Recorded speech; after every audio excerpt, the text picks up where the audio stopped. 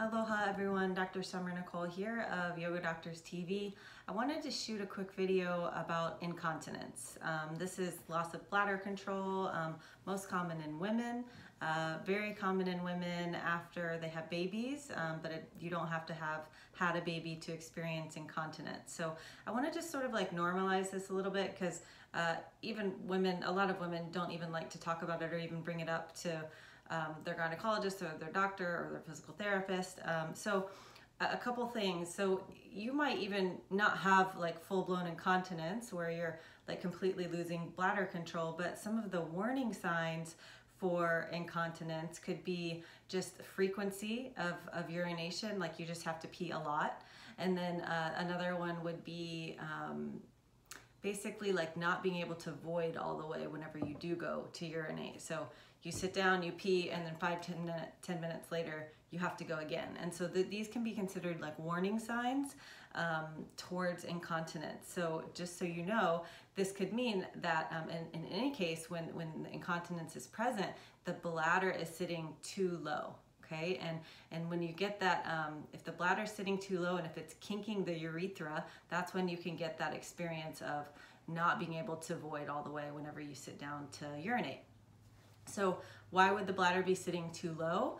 This is can be a result of too much intra-abdominal pressure. So what causes intra-abdominal pressure?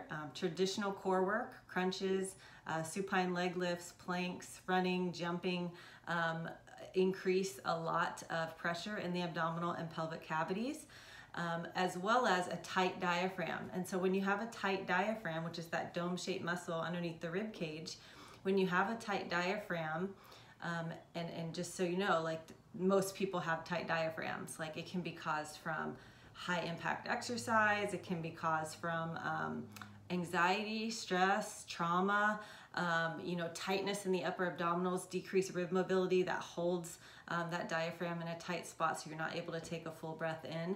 So when that diaphragm is tight, and then you belly breathe like maybe you've been taught, or you do your traditional core work, the diaphragm goes down, which pushes on the abdominal organs. So the pelvic organs begin to weight the pelvic floor. They load the pelvic floor. So when the pelvic floor is loaded, it becomes hypertonic or too tight, meaning it can't fully relax or fully contract.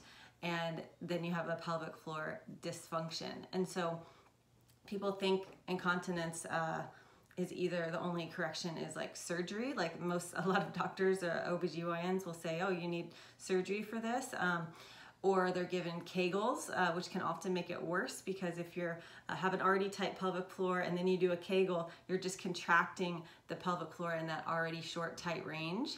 So the only thing, and this makes the most sense to me when I learned it, this is why I feel passionate about sharing it, the only thing that's going to help is actually decreasing that internal pressure in the abdominal and pelvic cavities so that you actually begin to lift diaphragm, lift pelvic floor, lift abdominal contents, bladder, uterus off of the pelvic floor so that the pelvic floor can begin to relax and contract the way that it should. And this is what I've been teaching for the past about year. It's called low pressure fitness. And so it takes the hypopressive breathing technique. So hypopressive means low pressure. It takes that breathing technique where you inhale wide into your side ribs with a relaxed abdominal wall as best you can. The exhale is twice as long with a relaxed abdominal wall, and then we create this abdominal vacuum at the pause at the end of the exhale that literally decreases pressure in thoracic, abdominal, and pelvic cavities, and begins to unweight that pelvic floor. So what I'm teaching now is called low pressure fitness, and it's the level 1 sequence is 10 exercises. It takes about 20 minutes. And so you're doing the hyperpressive breathing throughout these 10 static exercises for about 20 minutes. And it's like giving you this practice is like progressing your own rehab. So I really encourage you to look into it. Feel free if you have any questions to contact me, or if you'd like to learn it with me. I teach it over Skype or Zoom. I also have in-person workshops in several places on the mainland, California, Colorado, Florida, here and there. But it is the best thing for not only incontinence, but many common women's health issues like prolapse, diastasis recti, For men, it shows up more as like hernias or disc herniations. The sexual dysfunction piece is, for women, is that it makes it hard for them to orgasm. For men, it can show up as ED, so erectile dysfunction. And so this method really of decreasing all of the pressure in the thoracic and abdominal cavities is like a pelvic floor restoration program. And so I encourage you to look into it and contact me if you have any questions. And it's for me, it's like handing people gold, because it can be just this simple 20-minute practice you do 3 times a week, and you can progress your own rehab. So I hope that's helpful for you.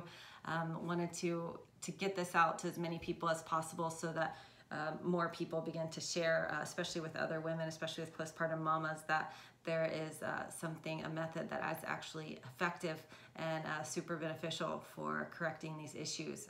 Also really good at preparing the body for pregnancy, which is what I'm using it for. So please let me know if you have any questions, and I hope this was helpful for you.